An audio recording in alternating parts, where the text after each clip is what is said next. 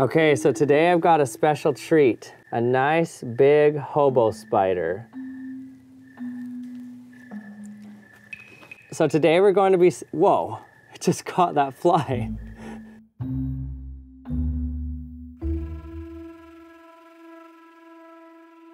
Today we're going to be seeing if spiders get dizzy.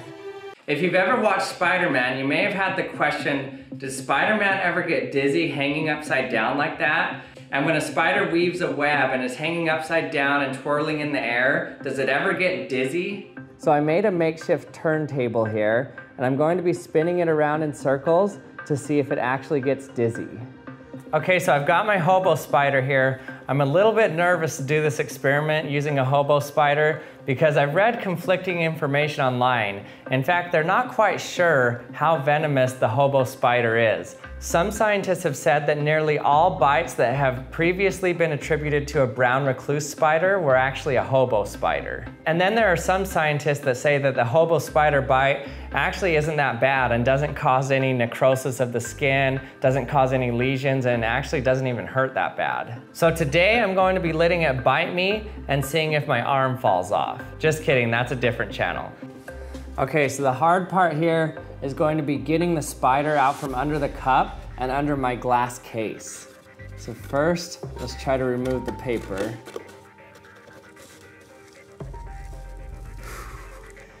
These guys are really fast. They can move around 3 feet per second. Oh man.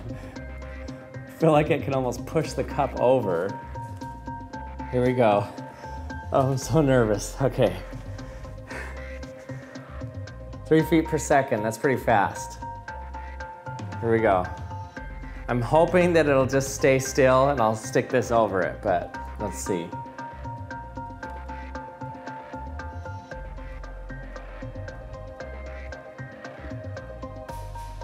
Oh, oh, we got it.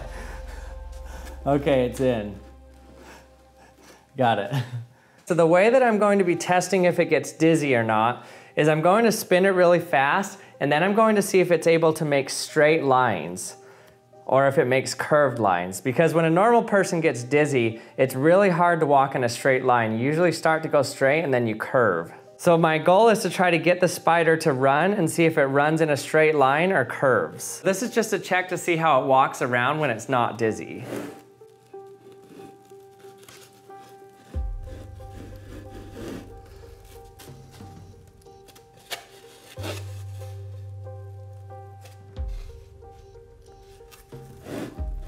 So it looks like no matter what, it always hangs out towards the walls of the glass. That's where it wants to be because it feels like it's safe in the corner there. And it pretty much sticks towards there. As soon as I move the glass, it instantly goes towards the edge. Pretty fast too. But now let's see what happens when we spin it. Can it get dizzy? And if it gets dizzy, will it still be able to detect where these corners are and quickly move to the corners? Well, let's check it out and see. Okay, let's get it spinning. Make sure we're centered, and go.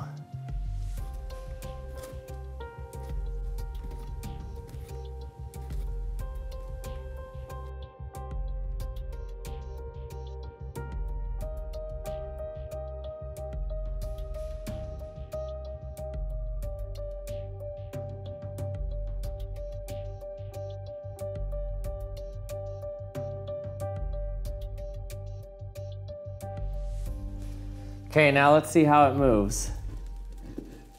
Ooh.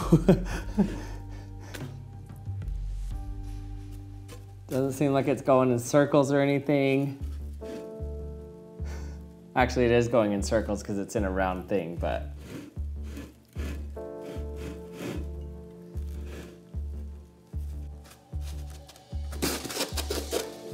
So as far as I can tell, it doesn't look that dizzy. Okay, so why didn't the spider get dizzy? Well, in order to answer that, we have to understand why we get dizzy. We get dizzy because in our inner ear, we have these tubes filled with liquid. We have 3 of these tubes in our inner ear and they're all pointing different directions. And in these tubes, there's liquid and hairs. And when the liquid flows, it bends these hairs, and these hairs are attached to nerves, so it lets our brain know that we're moving. Because the fluid moves and then it bends those hairs, and that tells our brain we're moving or we change direction. So that's why when you lie down, your brain knows that you're facing down because the fluid moved a little bit through those tubes, and depending on which way it bent, that's how your body knows which way you went or which way you laid down. And even though that liquid helps us keep our balance and helps us know which way is down, it also is the thing that makes us dizzy. Because when we spin really fast, that fluid kind of sloshes against the sides of those tubes. And after a while, once that fluid becomes stable, that's when it seems like you stop moving, but then it seems like the world around you is spinning. So once that fluid is stable, you feel like you're standing still and the world around you is spinning. But then when you stop, that fluid continues to move through your inner ear and it bends those hairs, so your body still thinks you're moving even though you stop because that fluid is still moving. And after a while, that fluid kind of stops sloshing around in your ear, and eventually your hairs in there become stable and you don't feel dizzy anymore. But for something like a spider, it doesn't have that inner ear sensation, and so it probably doesn't feel dizzy in any way like we feel dizzy. Spiders sense their environment mostly through hairs on the outside of their body. They use those hairs to sense movement in their web, kind of like when the spider caught the fly at the first of my video. It sensed some movement and it caught some movement with its eyes, and then it quickly lunged and grabbed that fly. So I would assume the way to bewilder a spider is to make all of those hairs move all at once, and it doesn't really know what's moving and what isn't. But for just spinning it around in a circle, it doesn't seem like it affects it at all, because it's not like it changes the direction of those hairs because it doesn't have fluid to bend it due to the centrifugal force